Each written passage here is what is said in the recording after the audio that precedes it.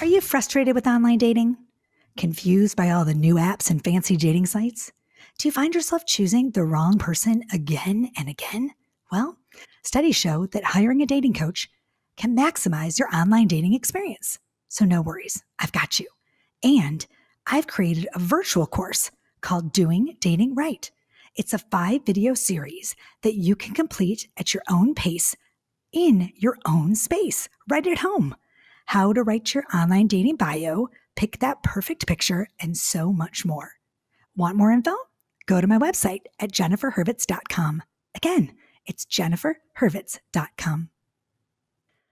Hello. Good morning. This is Doing Relationships Right. I'm Jennifer Hurwitz, and I'm your host every Tuesday and every other Friday for a Just Jen episode. And if you are watching today, then you see the fabulous Miss Tonya Carter in the house. And if you're not watching and you're just listening, then you can hear us. And I have Tonya here, and she is a transformation coach. Did I say it's a transformation coach? Absolutely. Yes. I love to see you. It's so nice to talk to you. How are you? I'm good. It's been a while. I think it was 2019 when we did an episode together. So it's been like 3 years. Is it been? Oh my God, it's been Close I've been to doing this 3 for years. 3 years. Do you believe it? Right. That's good. Congratulations. Oh, thank you. I can't believe it. I'm like, every year I'm like, you know what? I think I'll hang up my microphone. And then I'm like, okay, one more season. Okay. Yeah. Podcasting is fun. It is fun. But It is. I don't think people realize how much work it is. Yeah, it's a lot of work. It is. It's a lot of work. Always. I think that people are just like, oh, she shows up and she does this thing and she gets on her mind. I'm like, no, it's a lot. It's a lot. Let's talk about you. So first of all, hi. So if everyone doesn't know Tonya, which you should, because Tonya, you're everywhere. I feel like, I stalk you because you're my friend, but tell everybody what you do, what's going on, where you started, how you started. We're talking about divorce today and divorcing your story, which I love. I think that's awesome. I think you have a twist on divorce that a lot of people don't have. Okay. I think you're kind of cool and fresh and so tell everybody. Go ahead. Hi. So I am a transformation coach. I changed it from divorce to transformation coach because I'm in the business to really change the trajectory of women's lives post divorce, or even a long-term relationship, or even someone who's been in the same cycle of repeated relationships, right? And so I've been doing this for maybe about 4 years.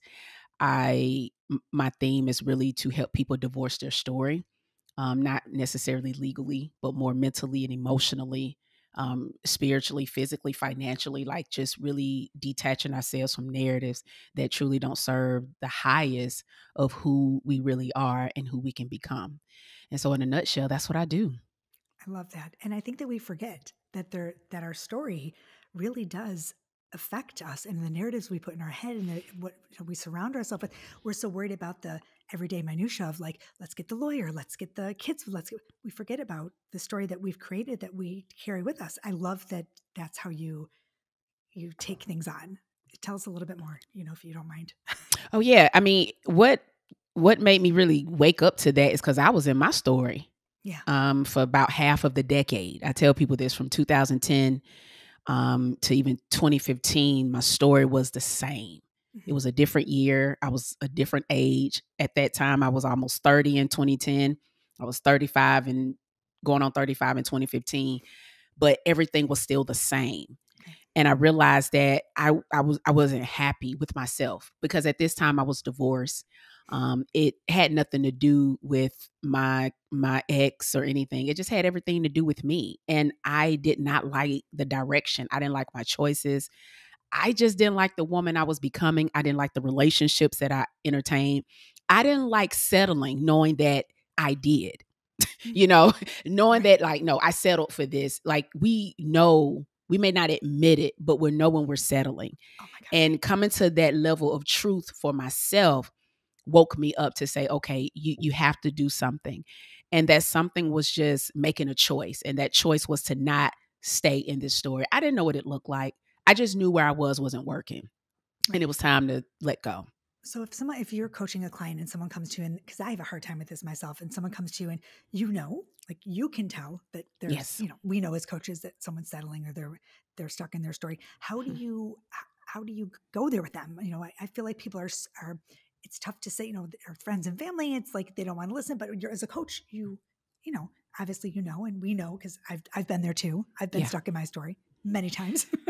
We do the work, right? Absolutely. You do the work. One of the things is that you do have to be coachable. You have to be coachable, meaning that chances are what I tell you may be opposite than what you already have came up with. And trust that I'm here to help you. Now, I do believe my approach matters, right? Depending on where people are, they could be in a very emotional state where it's just really heavy for them. Mm-hmm. And so one of my primary goals is to make sure that I lead with empathy and compassion because when you're in it, sometimes you just don't really see it all. And actually you shouldn't. It's in layers. Okay. So let's still take the journey. Let's still be coachable though. Let's still do what we really don't feel like doing, but we know that this is what we need to do to move forward. And so that's really important of just being teachable. If you're not teachable, then it wouldn't work because it would be more resistance and you won't get the results that you need. And so I would respectfully decline being a coach for them, not because I don't want to, it's just because you'll be wasting your money. And I always tell people you're investing and I care more about you thriving than your money. Oh, I have some. It's funny. I was just thinking about that the other day. I've turned away clients who won't listen. Yeah. And it's not that I am pushing or I think that I'm right about everything. That's not it at all. But you're right. If they're not coachable, or if you can't at least entertain, right, or be able to listen to what we're saying, it's hard to coach someone. You have to say, look, you're right. We've got to separate, right? Yeah, we do. One of the biggest things that I do is I really try to challenge my clients to think for themselves. Like when you've heard so many voices for so many years, you are very indecisive. You don't know what to believe. Sometimes you want to believe what your coach is saying, but because of so many voices that have overpowered your voice, you gotta it's so asleep. And so I challenge them to awaken that voice within by asking them questions to get them to just think. I want you to just think about it. Let's lead with a level of logic so that we can allow ourselves to be open to different options. That's important for me too, because I understand that part as well. I do what I can as much as I can. But before they become a client, I have them go through an application. So I kind of vet the people that I work with just because I want to make sure that we are a good fit. Absolutely. I feel like I have some clients that should come to you. Well, tell them to come on. And then I'll help them date. Because that's another thing, a nice segue there, is that I feel like you're not ready to date, right? A lot of women are not ready to date, and they come to me and they're like, let's do my profile. Let's write my bio. Let's get on Tinder. And I'm like, whoa, lady. So I feel like, and it's hard as a dating coach, because I was a divorce coach before, and I transitioned myself. As a dating coach, I'm like a cheerleader, and I'm like, let's go, but I have clients who are just not there. So I feel like they should come to you first, and you can get them ready for me, because you cannot date if you have not divorced your story. You have not, right? Yeah, you have to be in a certain energy to date. I think it's important to be honest as to why you're dating. Oh, that's such a great point. I know that's like some people say, well, because I want to. Okay, but why are you really doing it? Because when I first got my divorce, I was like freshly vulnerable. Yeah. And you can go out there and it's almost like you're energetically attracting people who prey on vulnerable individuals. Me. Yes. And I did not know the dating game. I mean, because I had been out of it I was married almost 10 years. I didn't 13, like me it. Too. Same as It had changed so much. And I was just like, wow, people really lie like this. And but I was so, and I hate to say it, desperate, in need of someone accepting me, validate me, tell me that I'm worthy. And I would do it at any cost, in a sense of settling for something that was totally unacceptable, but just to feel validated. And so what I realized is that I was injured, emotionally. As I tell people, it's like an athlete, they're injured. They go on injury reserve. They don't go back out there and play. You have to like get on a level of reserve, and reserve means maybe therapy, coaching, both, doing some work, building that confidence. Because when you have been through a divorce or even a breakup, it can leave rejection. It can leave residue of questioning your enoughness, wondering, what could I have done differently? Why wasn't I enough? If that person left you for someone else, you'll say, well, what does this person have that I don't? So it can leave so many different things, trust issues. If you was in something extremely narcissistic, what it does to you mentally, so many different layers of that needs to be unpacked. This isn't about being 100% whole.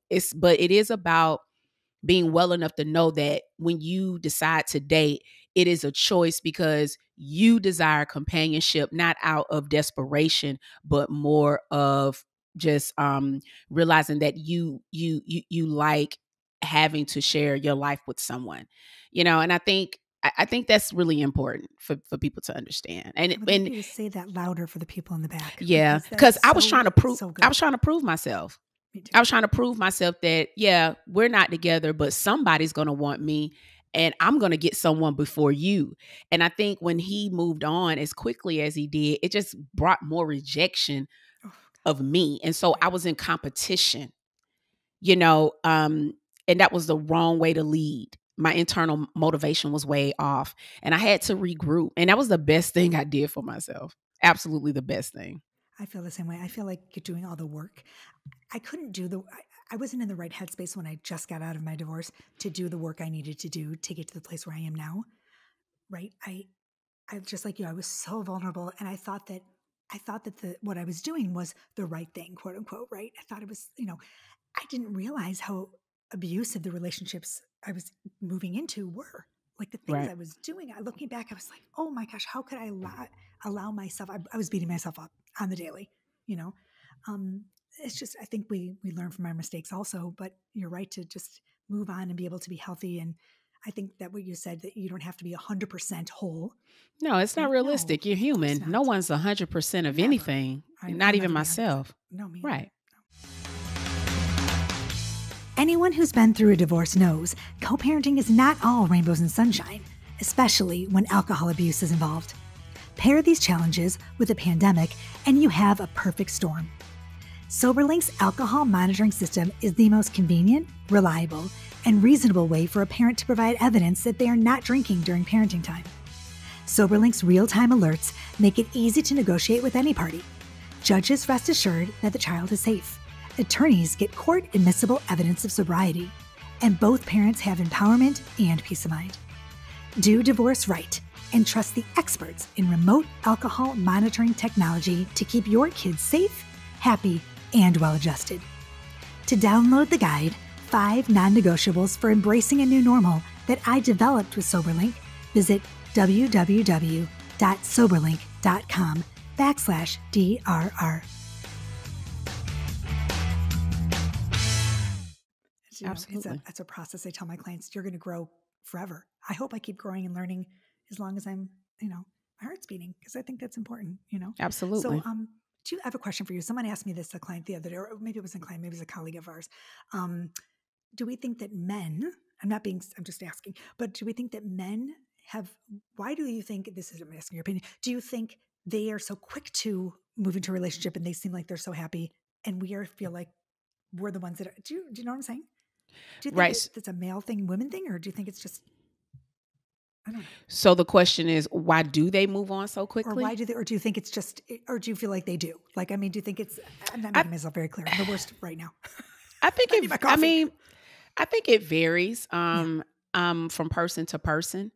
I think moving on quickly doesn't necessarily indicate that you moved on. It's just that you may have a distraction. It could be a couple of things. It could be that they had already mentally and emotionally moved on. And that's a hard thing to accept, because one of the things that's important to know is that I know we don't want to own this, but we know when someone doesn't want to be present. We feel it. Energetically, we know that they don't want to be there. We may not want to admit it. We may be in some level of denial.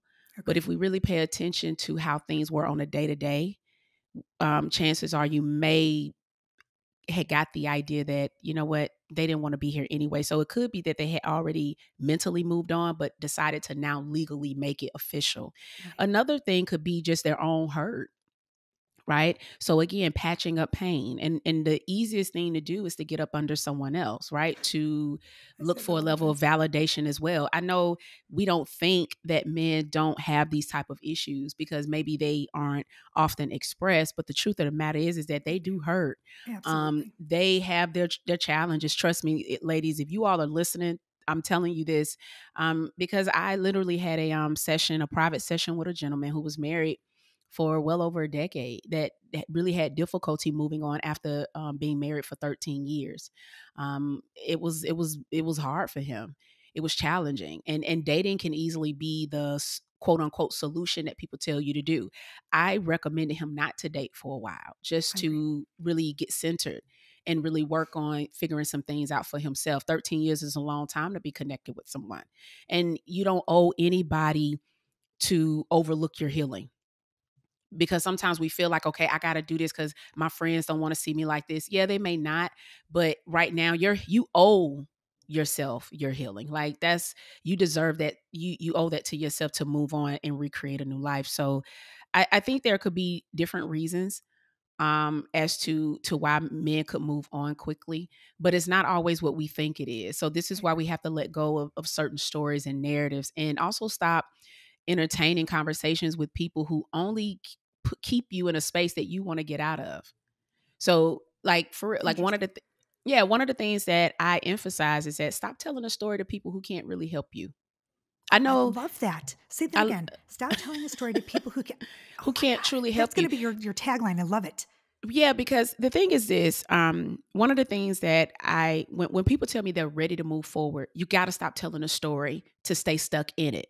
Okay. You got to stop telling people, and these people could be family, friends, and sometimes we even go to platforms like social media, which I totally disagree with. And we look for people to give us this advice that truly doesn't help us thrive, Okay. right? So when you want to move on, believe it or not, your ex is not as relevant. And I know we want to make everything logical because we think we need to know the logic of why they do what they do in order for us to move on. You really don't. I know it's hard, but you don't have to know the why of everything. Some things you just don't need to know. I totally agree with you. Yeah. Yeah. And Totally. this is hard to get to, right? It takes some unpacking, it takes some understanding. Like, I'm not going to lie, because I used to want to know. Like, I can't, like, I was like that myself. But again, I had to stop telling the story to people who can help me, because your friends are going to always side with you. And that's great. But if it's keeping you stuck, is it working? Right. And so this is why we have to stop just keeping the story on replay to stay stuck in it. Like, when you work with me, my goal is to help you thrive from it. So now we're telling the story with purpose. We're being intentional about telling the story, so that way we can find things that we don't want to repeat.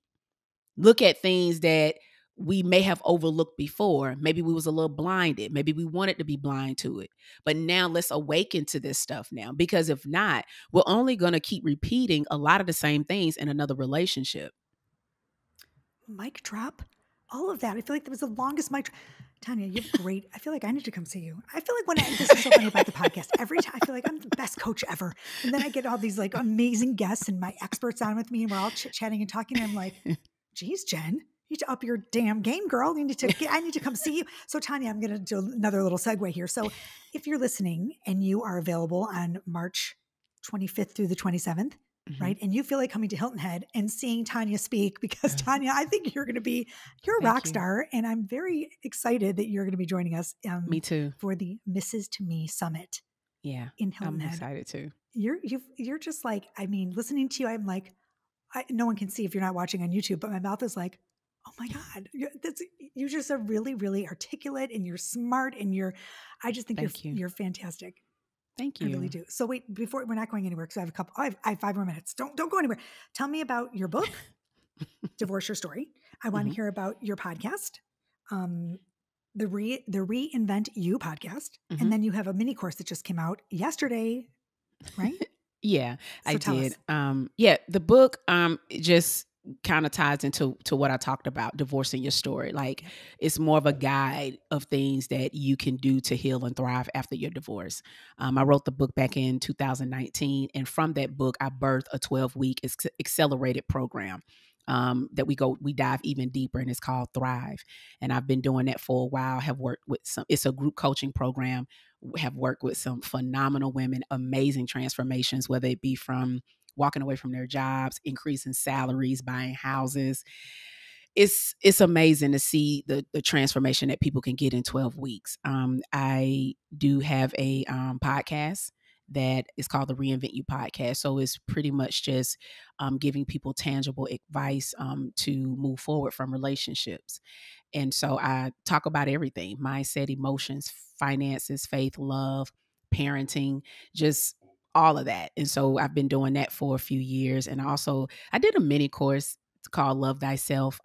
As you can see, I have the shirt here that says Love I Thyself. can't see. Show everybody Right here. Oh, And I don't have a shirt. Are you going to bring those with you and sell them at the summit? I was going to bring my books. This is the shirt that I actually give my clients when they complete my course. My 12-week course, because it's like earned, if that makes sense. Like when you know what I mean, when you do the work. And so I give this to my clients. I'm an advocate for Love Thyself. I wanted to do just a 5-day mini course. It's the month of February. Love is sometimes often misinterpreted as only just being in a significant relationship, but you deserve to be loved by you. And I tell people this all the time: how you love yourself will determine how you receive love. Right. So a lot of us, can truly love others more than we love ourselves, but you cannot receive any more love than what you think you deserve. Right. Another mic drop. I got to tell you, that's something that I really struggled with. And no, this is not about me, but I did too. I struggled with it. It was hard for me to receive love. And then I started like big love. I love so big, and I expected people to love this way I did, but I realized that like maybe, we could talk all day, but that's such a, and I love the shirt. Thank you. And so it's $9.99. It comes with worksheets. It comes with 7 videos. And so I just wanted to kind of give people something to get them to think. I really try to challenge people to think, because for themselves, right? Yes. Not what everybody else thinks of them. So I just created it. It's $9.99 for the month of February. Use the code Love Thyself, and it will knock off the discount. And so, that's pretty much in a nutshell of what I do. Awesome. So everything's going to be in the show notes. It's Love Thyself is the program. We're going to get everything in the show notes. And Tonya Carter, and your Instagram is Miss Tonya Speaks. Miss Tonya Speaks. That's right. Miss Tonya Speaks. So Miss Tonya Speaks on Instagram. The book is called Divorce Your Story. The podcast is the Reinvent You podcast. This is all going to be in the show notes. Don't you worry. And Tonya, I'm so excited to meet you in person. Me too. I'm looking forward to it. I am. We've been friends on Instagram and Facebook and everything. I know, for some years. Right. And this is our first time actually seeing each other face to face. Yeah. I'm excited. Can't wait to hug you. Yeah. I'm excited. This is so fun. Okay. So anyway, everybody, look at the show notes. Find Tonya. Tonya, thank you for being here. Absolutely. Thank you, Jennifer. I appreciate it. It's so nice to see your face. Everybody, you know where to find me. JenniferHurwitz.com, or Doing Relationships Right. Buy my books, have fun. I don't know. And I'll see everybody. Join us. Hilton Head, March 25th through March 22nd, the Mrs. to Me Summit, Becoming Your Best Self. That's what it's called, right? Yes. Becoming Your Best Self After Divorce. Oh, Becoming Your Best Self After Divorce. That's right. So. I see. Yeah. Thank God you're here. That's all I have to say. Everybody have a fabulous weekend and a fabulous week. Do something excellent for yourself. Maybe, I don't know. My son meditates. Isn't that good? My 19-year-old, he just told me yesterday, he's like, Mom, why don't you meditate? I'm like, So meditate or go for a walk, or I don't know, whatever. But that's it. Thanks for being here, everybody. We'll see you next week. Peace, love, and so much truth. Bye, y'all.